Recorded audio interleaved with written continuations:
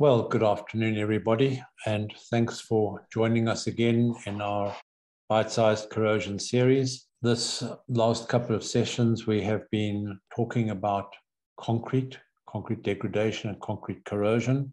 Vanessa is taking a well-earned break, and so I'm your host for the day.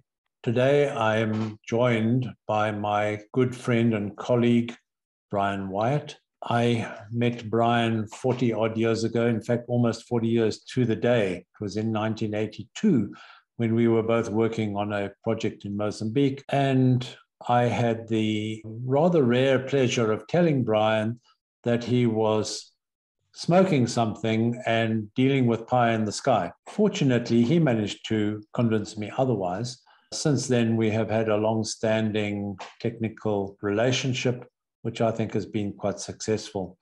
And so, Brian, please, will you introduce yourself, and then we'll carry on from there. Thank you, Neil. I remember that well. Pleasure. And we've used that survey technique between us all over the world to success. And it's a real pleasure to be here today. And we're currently working on a major steel in concrete project together, which is also a great pleasure to me. In this sector, in steel in concrete, I was involved in the first full-scale trial of CP in concrete in the UK in the 1980s. Later, I was involved in most of the earliest commercial CP of steel in concrete applications in the UK and internationally. And it's good to be here today to share this with the engineers of the future from South Africa. You've really got me there because, Brian, I've been telling my clients for years that steel cannot be protected by means of cathodic protection unless it's in an electrolyte. Now, here we're talking about structures that are in the air, and yet we're going to apply cathodic protection. Please elucidate. Yes, Neil. Here we have on the screen, hopefully you can see my screen, a steel in concrete structure. It's a beam, a series of beams holding up a major port. And as you can see, it's in the air. You're quite right. If we were just looking at steel, then we have no electrolyte to enable the current to pass from our cathodic protection anodes through the electrolyte onto the steel and thus prevent corrosion. With steel in concrete, the concrete itself is the electrolyte, and we pass current from anodes on or in the electrolyte, the concrete, onto the steel. And if we pass sufficient current to overcome the corrosion current, then we prevent the corrosion of the steel in the concrete. So that's the difference. We can't do it in air if we don't have the concrete. Yeah. So where did this all start? It started with a rather innovative bridge engineer in North America. And the first application was on one of the bridges over the harbor entrance in San Francisco. Not the famous red bridge, but there's a concrete bridge. And that bridge was affected by sea mist. You'll know about airborne chlorides in South Africa. You have the lucky wind that comes in from the southeast and deposits salt over much of the Cape. Lucky for corrosion engineers, I guess. And then in Northern California, they were spreading de-icing salts on their bridges in the winter because of ice and dangers to traffic and personnel. And he did a lot of development work there, and then up into Canada, where the Canadian highways people did a lot of excellent research. And I was lucky enough to get involved in the first major trial in the UK, and I'll just run through. Obviously, steel in concrete, it doesn't normally corrode. The concrete has a high pH, and the passive films that's formed at that high pH protect the steel from corrosion. So most steel in concrete will never corrode, but chloride ions migrate from the outside towards the steel, and when they're sufficient at the steel interface, the corrosion will start, and carbon dioxide gas from the air diffuses into the concrete and reduces the alkalinity, and corrosion starts at about pH 10. So here we have the diagram showing how this all happens. The chlorides come in, please note there's no cracks in the concrete at the moment. And then we generate some corrosion in the center here, and the corrosion product is significantly larger volume than the steel that is consumed to make it. And the corrosion current flows off the anode onto the non-corroding areas, the cathode, and that circuit has to be completed. Hence, we need the electrolytes, and we need continuity in the structure. And the anodic reaction is that, the cathodic reaction is that. Let's not get too technical about this. And the high volume causes cracking and then delamination of the concrete. We see some nice example corrosion and cracking out of the Middle East. And here again, we see the corrosion current, and then with a mixed metal oxide coated titanium anode on the surface of the concrete, it will later in the process be encapsulated, embodied into a sprayed concrete overlay. Then the current flows from the external power supply. And if sufficient current reaches the areas that were corroding to overcome the corrosion current, then the corrosion stops.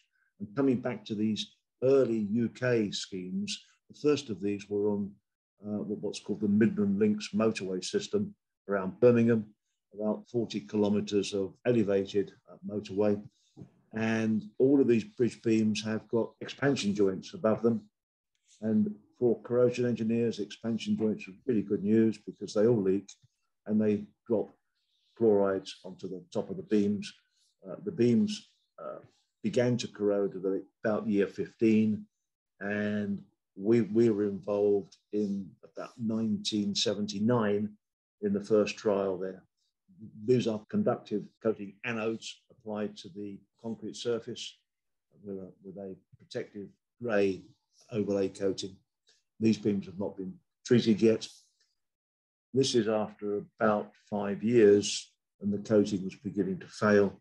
But the overall performance of the CPU system was adequate for the best part of 10 years. If you go back to that other slide you had showing the piles, the piers, and the water, yes, that begs the question that seawater is very high in chloride, 3% salt, as we know, and yet generally we don't see immersed structures suffering from the same problem.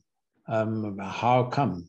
Well, if the immersed structure is fully water saturated, then the pores in the concrete is a porous material, and the cement paste between the sand and the aggregate forms the binder, but that cement paste is porous, it has holes in it. And if those holes are all filled with water, then there's insufficient oxygen transmission through the concrete to maintain any significant corrosion rate. Theoretically, it's actually still corroding because the passive film has broken down, and the steel concrete potential becomes lots more negative. It is anodic. But where the concrete is water saturated, the corrosion rate is negligible. However, as you can see here, this is a rather interesting project I was involved in Torquay on the south coast of England. The fully immersed steel in concrete, which you can't see because the water's in the way, was not corroding. And the corrosion started at just about mid-tide, and just got worse and worse all the way up. And that was sorted with Cathodic Protection. Here's a new project in North Africa, a new port, massive reinforced concrete caissons. These caissons were slip-formed so that as each section was continuously cast with concrete, the formwork, which is here or here, is raised up, the cast and complete and beginning to harden reinforced concrete.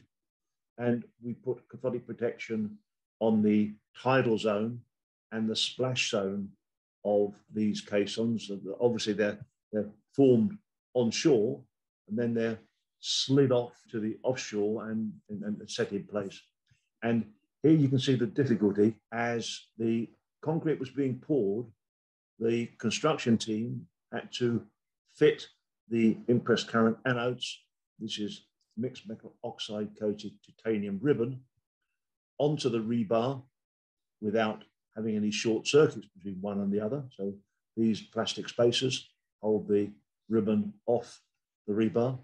This bare titanium strip is the conductor strip that is spot welded between all the anode rails. And as the concrete is cast and the slip forming rises up, hopefully the team has got everything in place and everything's been tested as it goes on. Tricky job, but very successful. Here's perhaps an easier way of seeing this. This is, and it comes back to your question of why doesn't the immersed concrete corrode? Well, this is a huge floating reinforced concrete box, pontoon, a jetty for berthing nuclear submarines. And as it's floating, the inside is not filled with water. The outside is water saturated, but the inside is not. So the intrados of the reinforcement is full of oxygen, but the outside will require cathodic protection. And this was installed again with mixed metal oxide coated titanium ribbon. There's the conductor strips. There's another one down there. And you can see the really significant density of the steel here.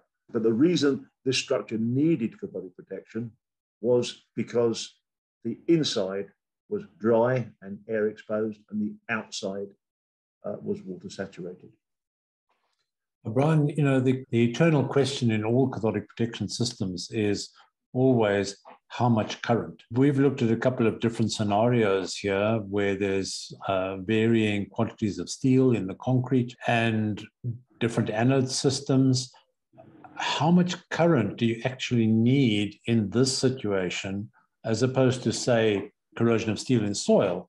How much current do you need on the steel to prevent corrosion? And is it dependent on the quality of the concrete and the atmosphere? And it's quite complex. I left this slide up because we can see this is a nuclear safety implicated structure, very, very heavily reinforced. And you can see that there's large, these are 32 diameter bars, and there's 4 layers of them.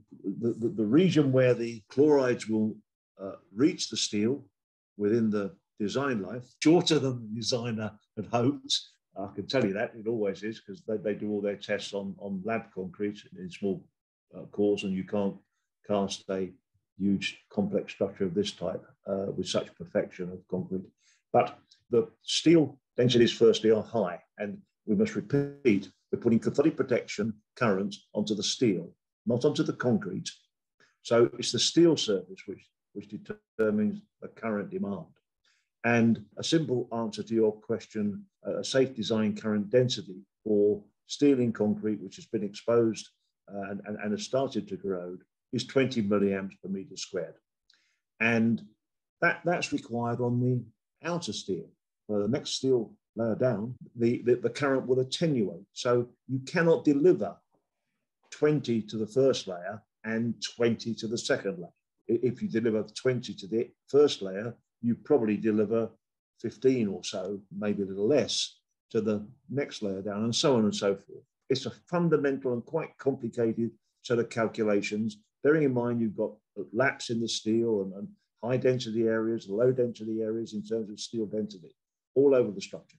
Then it's important that the anode system you use is able to deliver required current for the life, and that it doesn't fail during that activity, perhaps due to acidification of the concrete. So here we have mixed metal oxide coated titanium ribbon, slightly expanded. And this is my favored anode for new construction, where the current requirement is somewhat lower. Some people do use it in existing corroding structures, they cut it into chases, and I don't like that. They tend to fall out. My favored anode system for existing structures, here's back to my 1980s largest project in the world when it was done in Abu Dhabi. These are beams to a major port. You can see here, this was the limit of the original concrete.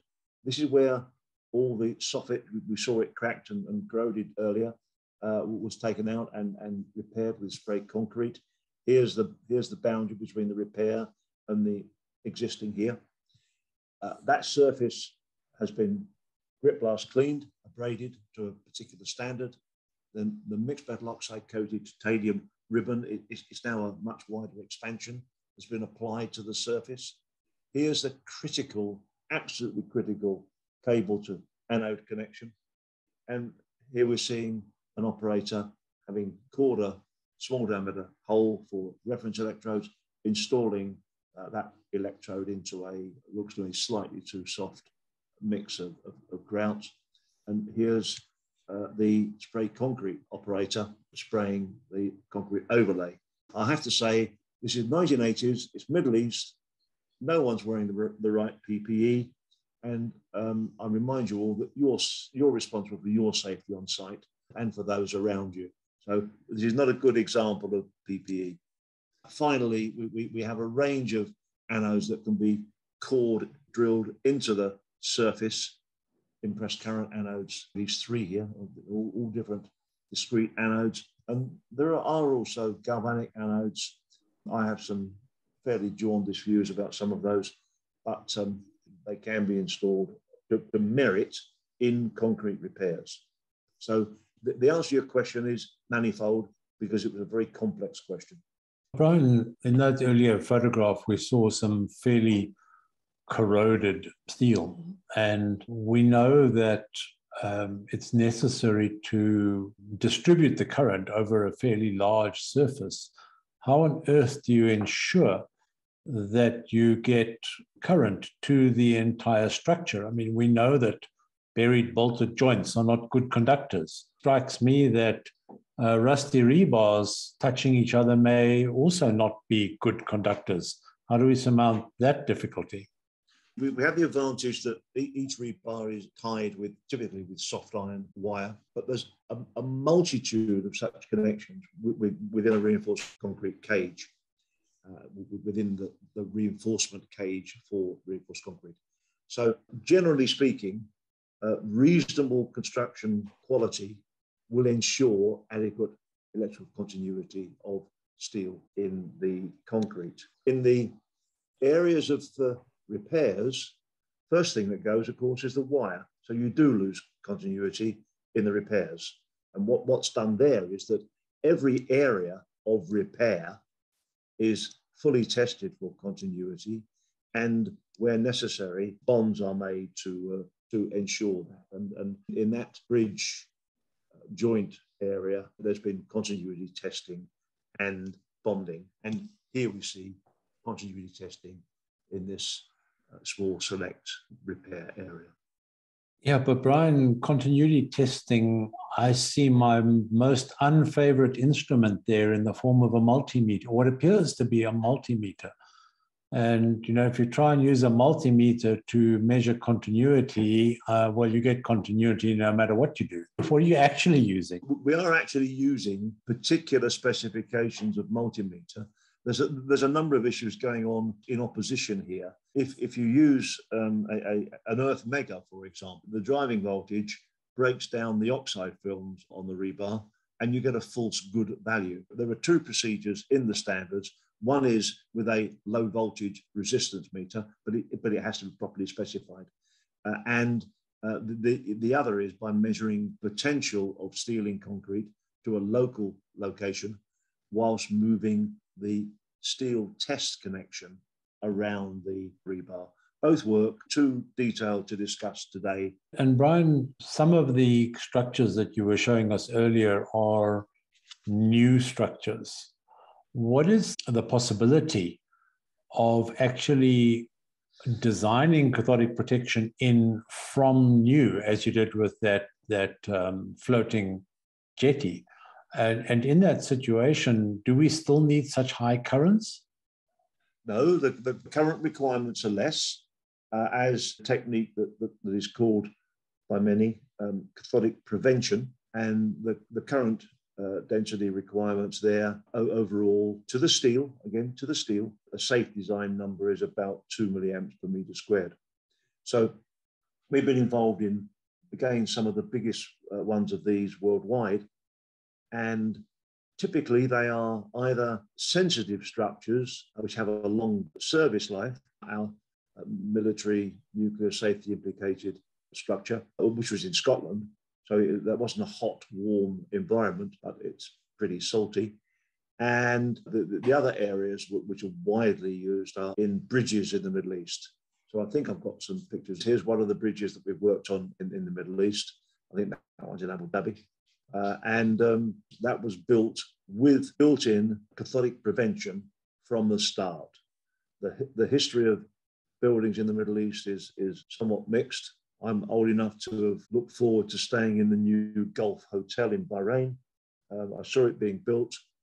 And when they topped it out, they had to demolish it because it was already corroding so quickly because somebody had forgotten to specify sand, which hadn't been sea dredged. So it was full of chlorides as they mixed it. And it was nice and warm, and it was very salty.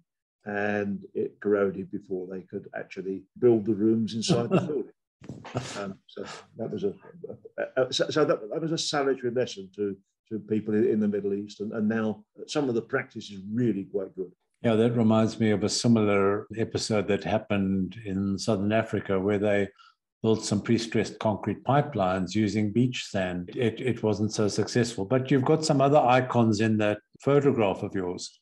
Oh yes, these are just classic pictures for me. I wasn't involved in the Sydney Opera House Cathodic Protection, but it does have Cathodic protection of steel and concrete in some of the areas, applied about 15, maybe 10 years ago. I mean, bearing in mind that the structure is probably 40 years old now. That very successful, very carefully designed and implemented system, as you might expect. The other one is an extreme. This is Bideford Long Bridge, which is one of the longest and oldest stone arch bridges in the UK, down in the southwest again. In the mid-1950s, they started to run buses over this bridge, and it wasn't quite wide enough. So somebody decided to widen it, not with stone, which doesn't have steel in it and doesn't corrode, but with reinforced concrete. And these are extended corbels, steel reinforced corbels supporting an extended width deck.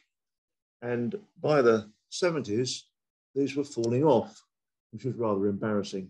And the local department wanted to destroy the bridge and replace it with a nice new steel one. And luckily, the local population came up in arms and said, no, you can't do this. So, Brian, thanks so much. So I'd like to thank you for the overview that you've given us of cathodic protection of steel and concrete. And so, Brian, thanks again for joining us. Thank you all.